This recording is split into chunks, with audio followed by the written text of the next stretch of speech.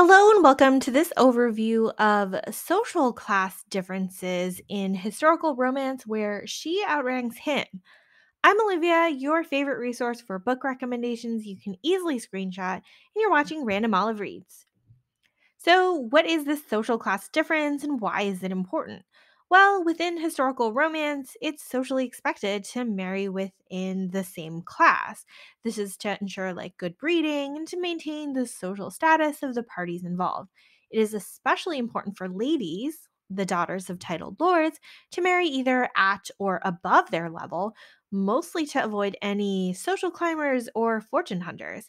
It is particularly scandalous for ladies to marry below their station, setting up this source of conflict when they realize that the person they've fallen in love with isn't appropriate for them.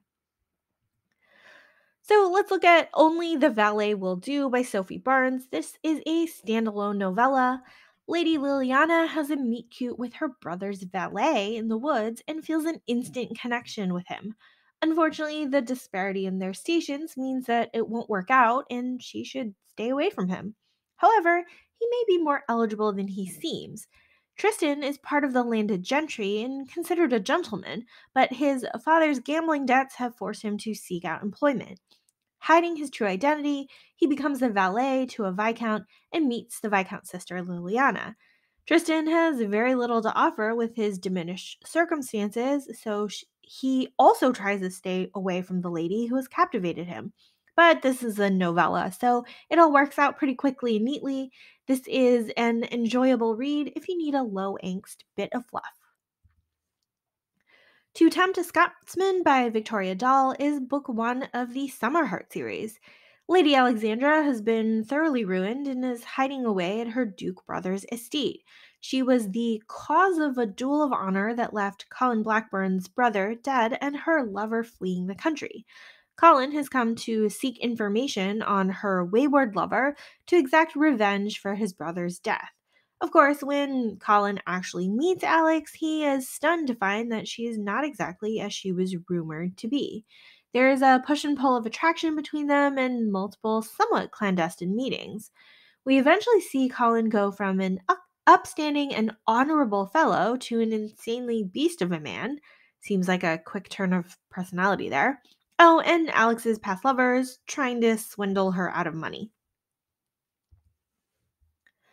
Her Lessons in Persuasion by Megan Frampton is book one of the School for Scoundrels series. Bram and Wilhelmina have an awkward first meeting when he thinks that he is rescuing her from jumping off a bridge, but really she was just trying to have a better look at the stars. It's all banter and witty remarks between these two throughout the entire book. They meet again when Bram is being auctioned off to escort someone to the opera, with the funds going to the boy's orphanage where he grew up. Wilhelmina's new stepmother is anxious to get her married off, even though Wilhelmina has no interest in marrying at all and would rather focus on being an astronomer. However, she slowly starts to realize that some of the pursuits that she always avoided because they were popular, like going to the opera or reading fiction, are actually enjoyable, and she slowly starts to shift her position on these items. As Bram and Wilhelmina spend more time together, he realizes that he's in love with her, but he is unwilling to declare his intentions since he knows that her goal is to never marry. This is a slow build to a wonderful and open partnership here and a great found family friend group with Bram and his other orphan friends. Definitely looking forward to seeing the other men of this group find their own stories. The Leopard Prince by Elizabeth Hoyt is book two of the Princes trilogy. This is very loosely tied to the first book in the series, but never mind that. We start right away with a carriage accident, and Lady Georgina and her land steward Harry are stranded in a rainy downpour on their way to her estate. Georgina is a spinster sister to an earl and owns her estate outright from an inheritance from her aunt. Georgina and Harry don't know each other very well, and he's only worked for her estate for a few months. But on this trip, the attraction between the two begins. As they arrive at her estate, they find that the neighboring lands have found poisoned sheep, and they believe that Harry is the cause. He's got a reason to hold a grudge against the neighboring nobleman, so he is the prime suspect for foul play. Georgina doesn't believe that Harry's responsible and wants to help him investigate. At some point of them growing closer, they start an affair, but the social class difference and the employer employee relationship causes tension and angst. Here's another book with some alternate points of view from Georgina's sister and the dastardly neighbor nobleman. And ultimately, we do find out who is responsible for the sheep killing at the end of the story. The Proposition by Judith Ivory is a standalone novel. We have Mick, a gruff and poorly spoken rat catcher in London, who somehow gets chased into a tea room and finagled into being part of a bet between two wealthy brothers and an elocution tutor.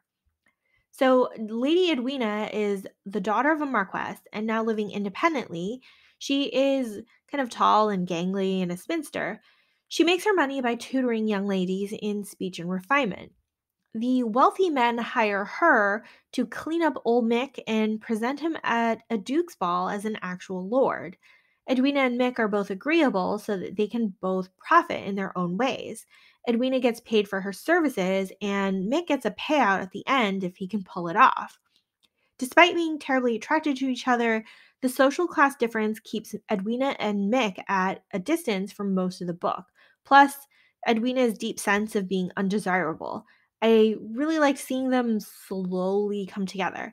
Plus, there's a plot twist at the back quarter of the book that I actually didn't see coming.